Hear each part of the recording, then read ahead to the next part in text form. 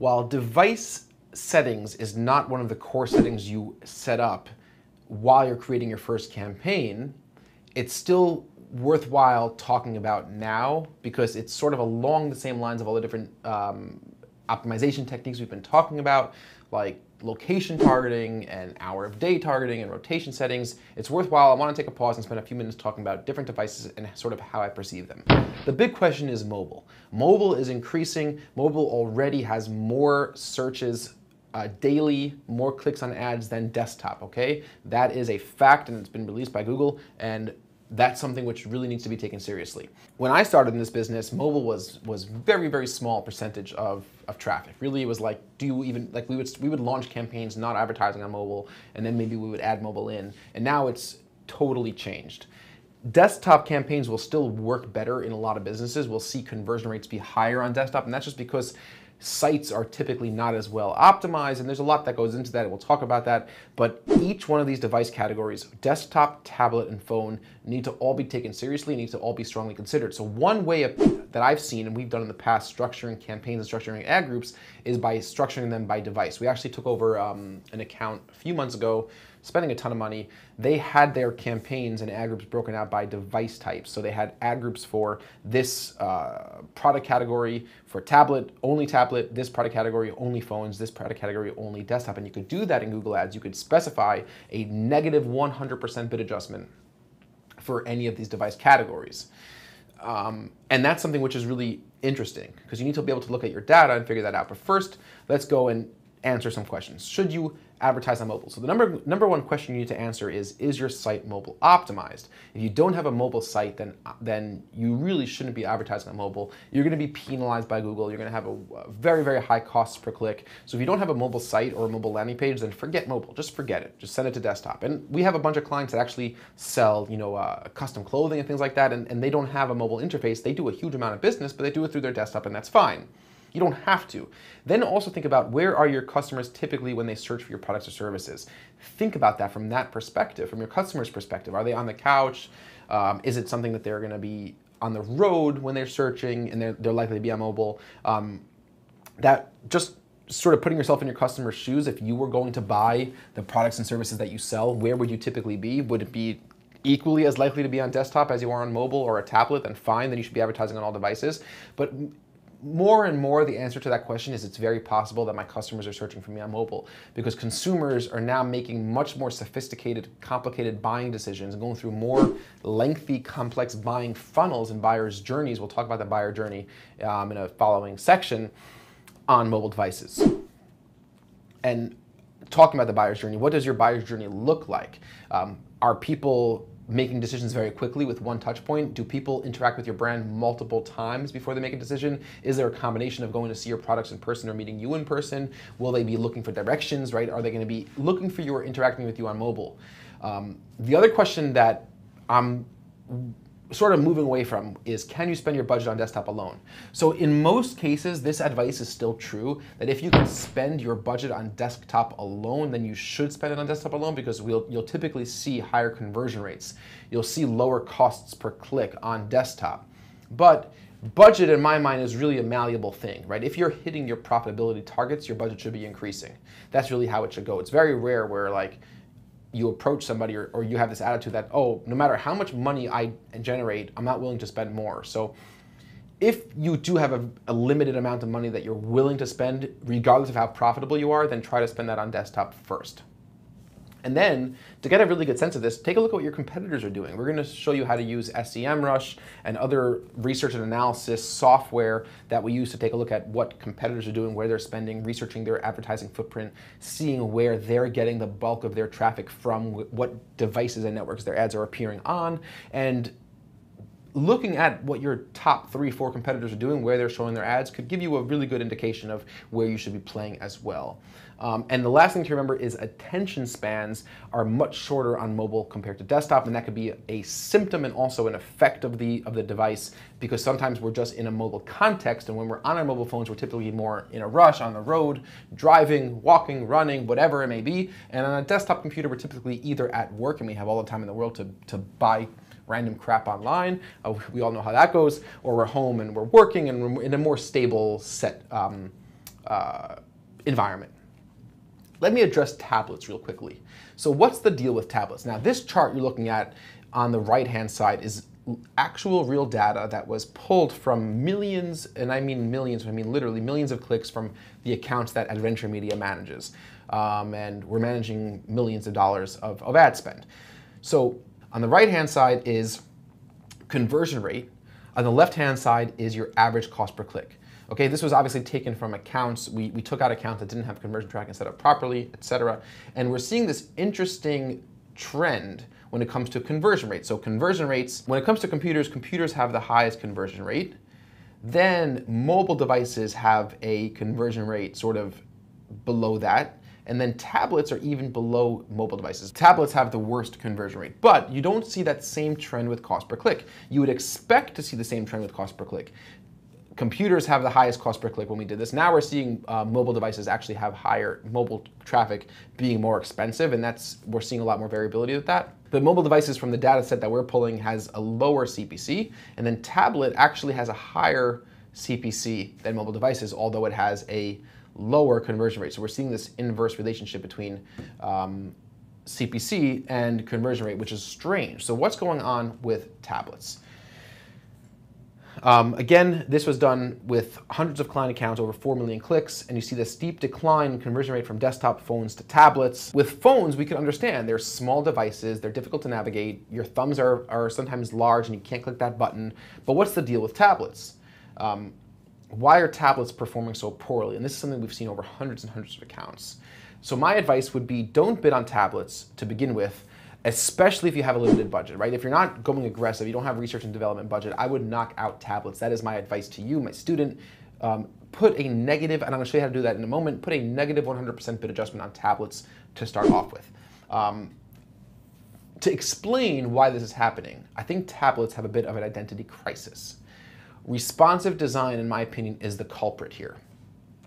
For those of you who may not be familiar, responsive design refers to a design framework where you design a website or a landing page for a desktop device, and as you get narrower and narrower, as the browser plane narrows, the content reformats and resizes, right? We've all seen that happen. We've all been on sites where that's happened. And most of your web, your Squarespace and your WordPress sites are gonna be responsive templates. It's very common. But the problem is the breakpoints, which is the widths of the browsers where content reformats, and designers themselves focus on desktops and they focus on phones. There's this gray area, there's this abyss between an iPhone and a desktop where designers and template designers ignore, and that's called tablets. You always have this weird layout. You have these large backgrounds with tiny little bits of text on wide iPads where it's like formatted for a phone, and then you have text on top of each other because it didn't reformat properly, because it's a little bit narrower than a desktop. And I think that bad user experience is the #1 reason for suffering conversion rates by device. I don't see how there's a specific difference in the attitude of somebody or the personality of somebody using a tablet versus using a phone versus using a desktop. Not such a difference where it should account for these numbers so consistently across so many clicks and so many accounts. But I've seen such poor experiences on tablets, and it makes sense that people are just not comfortable using sites. Websites are now getting really good on phones, and they're really good on computers. They're just not good to use, and not fun to use, and not enjoyable to use, or easy to find the information on tablets. I believe that tablet traffics will and should get better as more brands redefine their responsive experiences. So as designers are more cognizant of mobile traffic and tablet traffic, then tablet traffic will likely increase in profitability, and the conversion rates will probably increase as well. I want to show you a couple interesting tools. That I like, mobiletest.me and BrowserStack. These are really great tools for testing how well your site content shows up on different devices. So let's jump into mobiletest.me over here, and I could choose the free version. I could choose any of these different these devices, and of course they're giving me all these old devices. If I chose a newer device, I could sign up for a very affordable paid program to test newer devices. But say I'm going to test the HTC One, which is like probably similar to an iPhone 6 or even an iPhone 10 or whatever. I could choose one of these websites, the New Yorker, let's say, to see how it looks.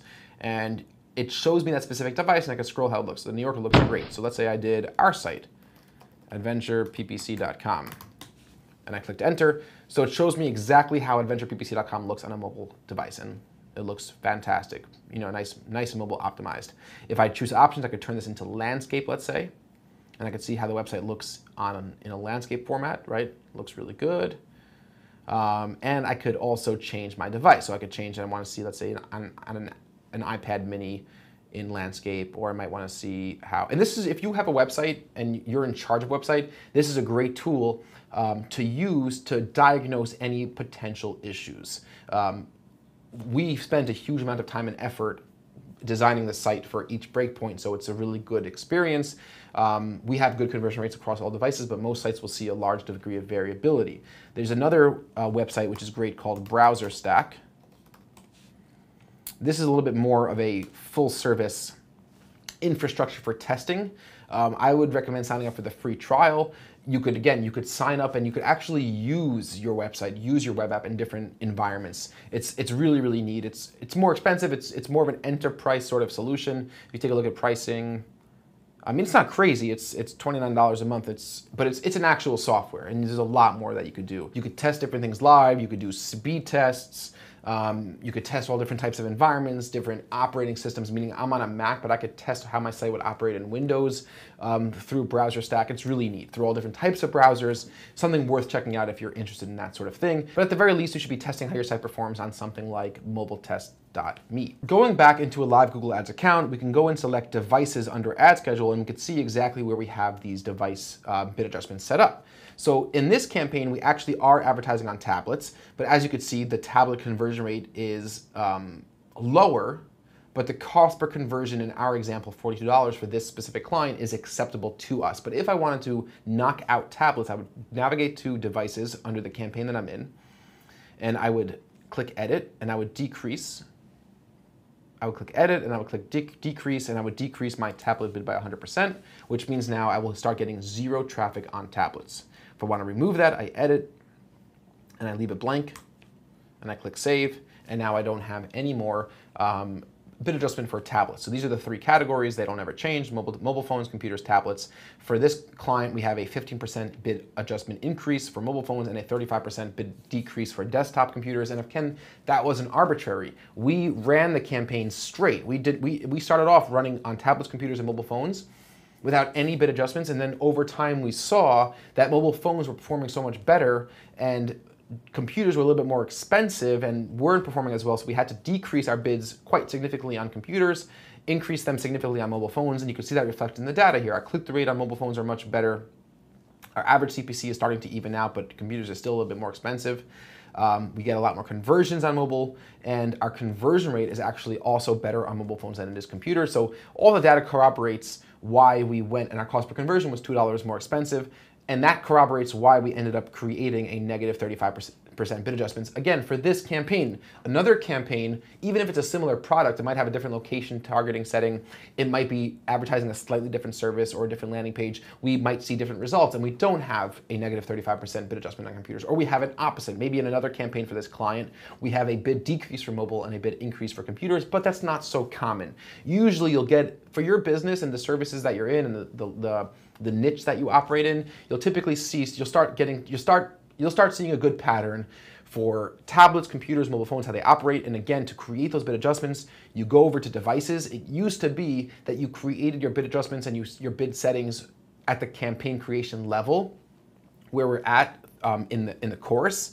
But Google removed that, but I still thought it was worthwhile to at least introduce my thoughts on tablets, my thoughts, showing you some interesting analysis, my thoughts on bid adjustments in general. And again, it's not binary. It's the same thing as location targeting. It's not either I'm advertising on tablets or I'm not. I could have a negative 20% bid adjustment, right? Use as much of what you could use to your advantage.